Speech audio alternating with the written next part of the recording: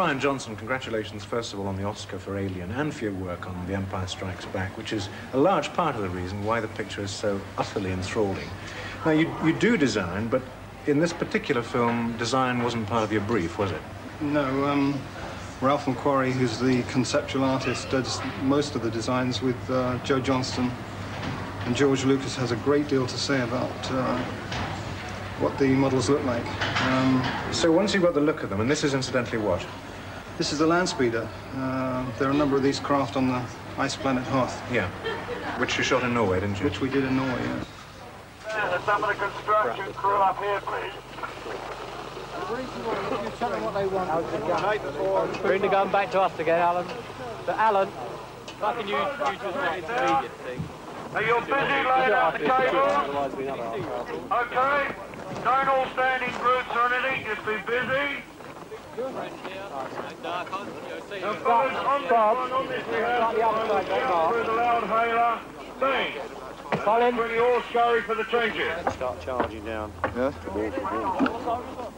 From the middle of the track.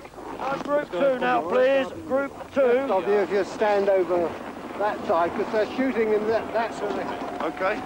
Good lad. You are just preparing for otherwise it. it'd be a total joke. But go off to the left. The war has started now. Yeah. The attackers are coming from over there, and you're shooting at them. There's explosions going on all around you. Okay? Crew up here, please. Okay, down there. Take your position. Left road action. Right leader,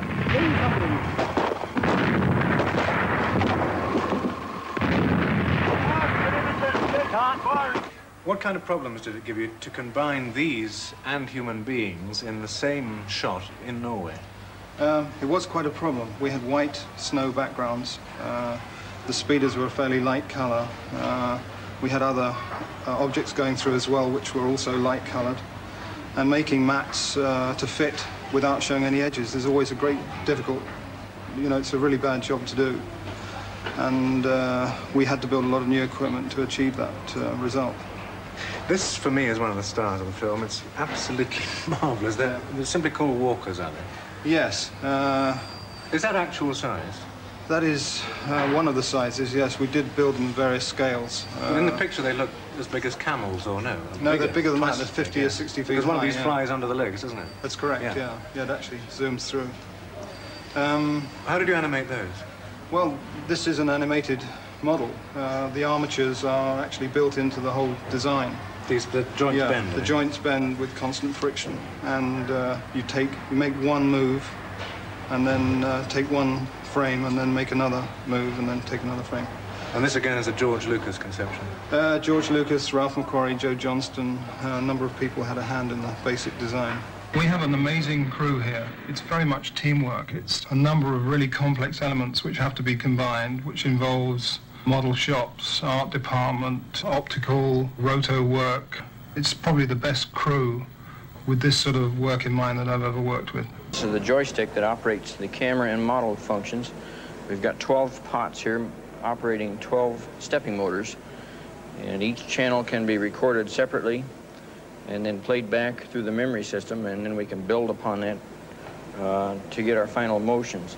We've got camera track, model track, camera boom, model pitch, model nodal, roll, traverse, and then these are camera motions here, tilt and pan, and camera roll, and then we have 2 extra channels that we can record either program a focus or record motors on a model or something like that. Okay, ready and go.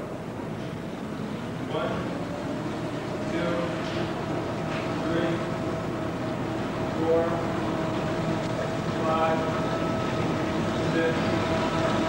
6, 7, 8, 9, 10. Okay, good. Now, I think you did a lot of the movement of the land speeder here at George Lucas's private place, ILM, in the States. How did it operate? Well, what we do is we put this model against a blue screen backing, and we have a computer-controlled camera device which tracks up and down a track and swings round on an arm and photographs this model, but we can also motorize the model to move as well. So these flaps, for instance? So these flaps are on little stepping motors, the heads turn on little stepping motors, so when the formation flying is going on, you see the pilot's head turn around and actually look towards the other land speeder, the camera's inside.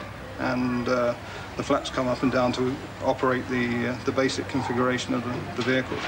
But computer control camera work is pretty well unique to America at the moment. And the George Lucas facility is probably the finest facility available at this time. And in terms of time and money, then, this alone represents a tremendous investment. Yes, it does. I mean, each model has to be manufactured so that it can do a variety of functions, and they're very expensive. And we have to build a number of different sizes of them to get all the shots in the picture, you know, because you see long shots of them and close-ups and everything else. Yes. Each one needs a different model. What was your biggest challenge in this film? Because you hadn't done Star Wars, had you? No, I hadn't. I think really making sure that all the live action stuff went together with all the model stuff, because the live action in Norway and England was a totally separate entity from the Californian operation. Even though you hadn't done the previous picture, you had to know the house style, as it were, of Gary Kurtz and George Lucas. Yeah. How did you pick that up? From drawings, from seeing the film lots of times? Looking at Ralph McQuarrie's drawings, talking to George Lucas and Gary Kurtz, and saw the movie 4 or 5 times and ran it on rock and roll so I could look at each individual shot, backwards and forwards, yeah. Now, you did have, of course, a couple of the mechanical stars inherited. That's R2-D2 and C-3PO. Yes. Did you make any changes to them? C-3PO was really Tony Daniels inside the suit, so that wasn't our sort of problem. But R2-D2, we had to re-engineer all the radio control and actually redesign the shell of R2. We built it in a composite epoxy resin fiberglass molded structure rather than aluminium, and then fitted everything inside that. Why was the change necessary? Well, looking at the first ones, they had a few problems which slowed down shooting on the stage, so we attempted to increase the speed of shooting so we could run them for a longer period of time and not hold units up. Nevertheless, the first one also worked reasonably well. We just sort of enhanced the operation. And it must be very flattering to you that an American production team chose English technicians such as yourself for a job like this. Well, yes, I think partly because they have to make half the film over here. Well, that's the way they do it, so they use English technicians. And it made a lot of sense for the sort of special effects supervisor to go onto the other side as well. So there was a coordination between 2 units. Brian, thank you very much.